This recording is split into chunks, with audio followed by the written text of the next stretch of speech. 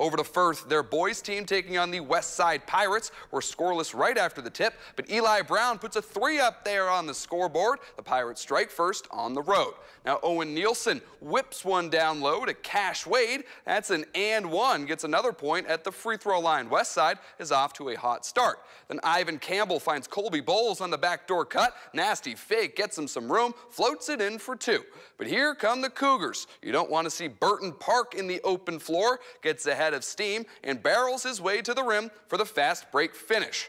Now it's Aaron Daniels coming down that same sideline. Little hesitation frees him up all the way to the rim for another layup. This one went down to the wire, but Firth takes it 43-41 the final.